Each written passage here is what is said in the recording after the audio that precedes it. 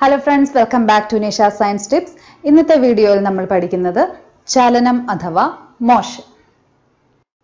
എന്താണ് ചലനം അഥവാ മോഷൻ? വസ്തുക്കളുടെ സ്ഥാനം മാറുന്നതാണ് ചലനം. സ്കൂൾ ക്ലാസ്സുകളിലൊക്കെ നമ്മൾ എക്സാമ്പിൾസ് ഒക്കെ പഠിച്ചിട്ടുണ്ട്. പശുവിന്റെ പുറത്തിരിക്കുന്ന കാക്ക. പശു നടക്കുമ്പോൾ കാക്ക ചലിക്കുന്നുണ്ടോ ഇല്ലയോ?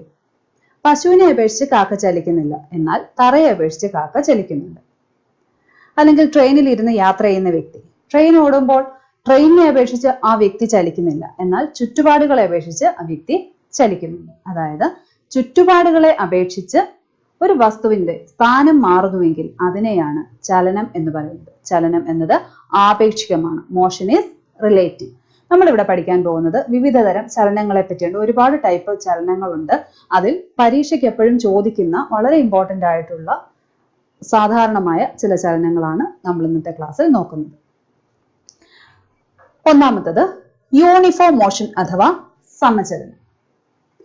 ഒരു വസ്തു തുല്യ സമയം കൊണ്ട് തുല്യ ദൂരമാണ് സഞ്ചരിക്കുന്നതെങ്കിൽ അതിനെ നമുക്ക് വിളിക്കാം സമചലനം അഥവാ യൂണിഫോം മോഷൻ. അതായത് ആദ്യത്തെ ഒരു സെക്കൻഡിൽ 5 മീറ്റർ, അടുത്ത സെക്കൻഡിലും 5 മീറ്റർ, അതിന്റെ അടുത്ത സെക്കൻഡിലും 5 മീറ്റർ, ആ രീതിയിൽ തന്നെ ആ ചലനം തുടരുകയാണെങ്കിൽ അതിനെ നമ്മൾ വിളിക്കും സമചലനം അഥവാ യൂണിഫോം മോഷൻ. ഇനി ആദ്യത്തെ ഒരു സെക്കൻഡിൽ 5 മീറ്റർ, അടുത്ത സെക്കൻഡിൽ 7 മീറ്റർ, അടുത്ത സെക്കൻഡിൽ 10 മീറ്റർ, അങ്ങനെ വ്യത്യാസപ്പെട്ടാണ് വരുന്നതെങ്കിൽ, തുല്യ സമയം കൊണ്ട് വ്യത്യസ്ത ദൂരമാണ് വസ്തു സഞ്ചരിക്കുന്നതെങ്കിൽ അത്തരം ചലനങ്ങളെ വിളിക്കുന്നത് നോൺ യൂണിഫോം മോഷൻ അഥവാ അസമചലനം.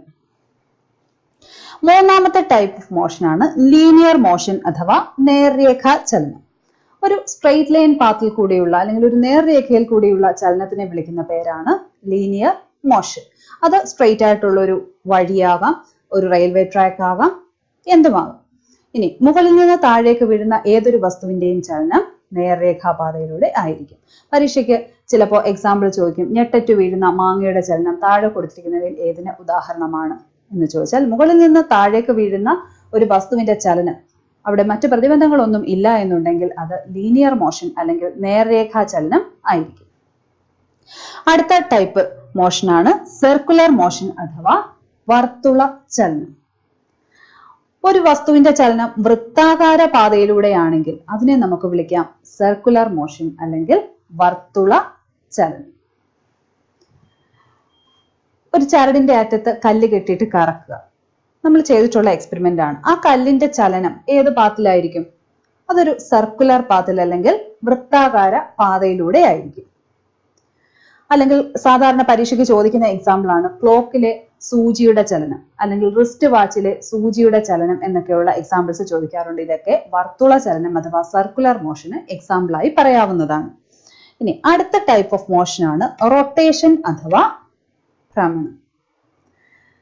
നമ്മൾ എക്സാമ്പിൾ പറയുന്നത് ഭൂമി അതിന്റെ അച്ചുതണ്ടിൽ കറങ്ങുന്നത് അല്ലെങ്കിൽ പമ്പരത്തിന്റെ കറക്കം, ഇതൊക്കെ ഭ്രമണത്തിന് റൊട്ടേഷന് എക്സാമ്പിൾ ആയിട്ട് പറയാറുണ്ട്. അപ്പൊ എന്താണ് റൊട്ടേഷൻ? കറങ്ങുന്ന വസ്തുവിന്റെ അക്ഷം അഥവാ ആക്സിസ് വസ്തുവിനുള്ളിലാണെങ്കിൽ അതിനെ ഭ്രമണം എന്ന് വിളിക്കാം.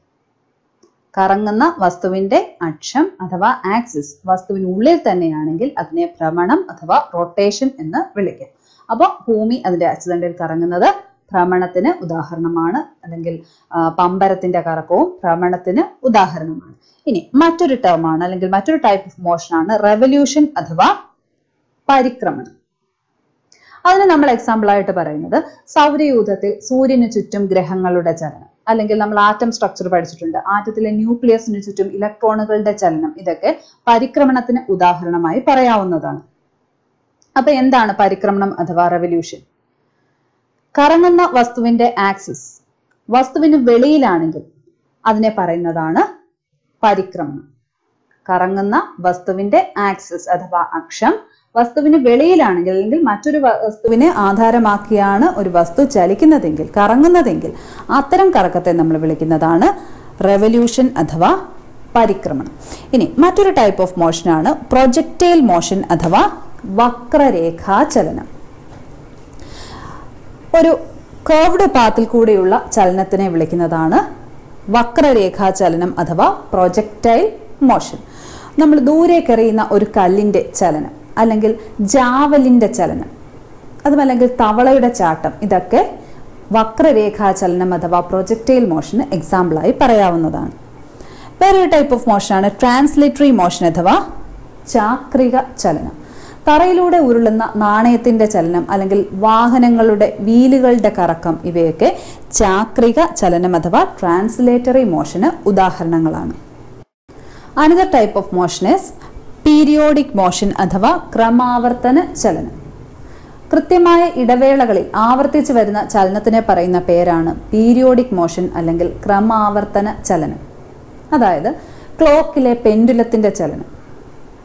ഒരു കൃത്യം ടൈമാണ്, അത് ഒരു സെക്കൻഡ് അങ്ങോട്ട് പോകാൻ തിരിച്ച് അടുത്ത സെക്കൻഡിൽ ഇങ്ങോട്ട് വരുന്നു, കൃത്യമായി തന്നെ അത് ആവർത്തിക്കുന്ന ചലനമാണ്. അതുകൊണ്ട് അവയെ വിളിക്കാം പീരിയോഡിക് മോഷൻ അല്ലെങ്കിൽ ക്രമാവർത്തന ചലനം. ഇനി ക്ലോക്കിലെ പെൻഡുലത്തിന്റെ ചലനം മാത്രമല്ല, ഭൂമിയുടെ ഭ്രമണവും ഒക്കെ അതുപോലെ തുല്യമായ ഇടവേളകളിൽ ആവർത്തിച്ച് വരുന്ന എല്ലാ ചലനങ്ങളെയും നമുക്ക് പീരിയോഡിക് മോഷൻ എന്ന് വിളിക്കാം. എന്നാൽ ഊഞ്ഞാലിന്റെ ചലനം പീരിയോഡിക് മോഷൻ ആണെന്ന് പറയാൻ പറ്റില്ല. അത് ദോലനമാണ്, ഓസിലേഷൻ ആണ്. അവിടെ ഓരോ പ്രാവശ്യവും ആ പോകുന്ന ദൂരത്തിന് വ്യത്യാസം ഉണ്ടാകുന്നുണ്ട്. അതുകൊണ്ട് അത് പീരിയോഡിക് മോഷൻ അല്ല. ഇനി കഴിഞ്ഞ LDC പരീക്ഷയ്ക്ക് കോട്ടയം ജില്ലയിൽ ചോദിച്ചൊരു ക്വസ്റ്റ്യൻ ആണ്, താഴെ കൊടുത്തിരിക്കുന്നവയിൽ ഘൂർണന ചലനത്തിന് ഉദാഹരണം ഏത്? അവിടെ ആൻസറായി കൊടുത്തിരുന്നത് മൺപാത്ര നിർമ്മാണത്തിന് ഉപയോഗിക്കുന്ന ചക്രം അല്ലെങ്കിൽ പോട്ടറി വീലിന്റെ കറക്കമാണ് ഘൂർണന ചലനത്തിന് ഉദാഹരണമായി കൊടുത്തിരുന്നത്. ഇത്രയുമൊക്കെയാണ് സാധാരണയായി പരീക്ഷയ്ക്ക് ചോദിക്കുന്ന വ്യത്യസ്ത ഇനം ചലനങ്ങൾ. ഒന്നാമത്തത് യൂണിഫോം മോഷൻ. യൂണിഫോം മോഷൻ എന്ന് പറഞ്ഞാൽ തുല്യ സമയം കൊണ്ട് തുല്യ ദൂരം സഞ്ചരിക്കുന്നു. നോൺ യൂണിഫോം മോഷൻ അല്ലെങ്കിൽ അസമചലനം തുല്യ സമയത്തിൽ വ്യത്യസ്ത ദൂരം സഞ്ചരിക്കുന്നു. ലീനിയർ മോഷൻ അഥവാ നേർരേഖാചലനം, ഒരു നേർരേഖാ പാതയിലൂടെയുള്ള ചലനം. അപ്പം മുകളിൽ നിന്ന് താഴേക്ക് വീഴുന്ന ഏതൊരു വസ്തുവിൻ്റെയും ചലനം, ഞെട്ടറ്റ് വീഴുന്ന മാങ്ങയുടെ ചലനം ഒക്കെ എക്സാമ്പിളായിട്ട് പറയാം. സർക്കുലർ മോഷൻ എന്ന് പറഞ്ഞാൽ വൃത്താകാര പാതയിലൂടെയുള്ള ചലനം. എക്സാമ്പിൾസ് ആയിട്ട് നമ്മൾ പറഞ്ഞത് റിസ്റ്റ് വാച്ചിലെ സൂചിയുടെ ചലനം അല്ലെങ്കിൽ ക്ലോക്കിലെ സൂചിയുടെ ചലനം. മറ്റൊരു ടൈപ്പ് ഓഫ് മോഷനാണ് റൊട്ടേഷൻ.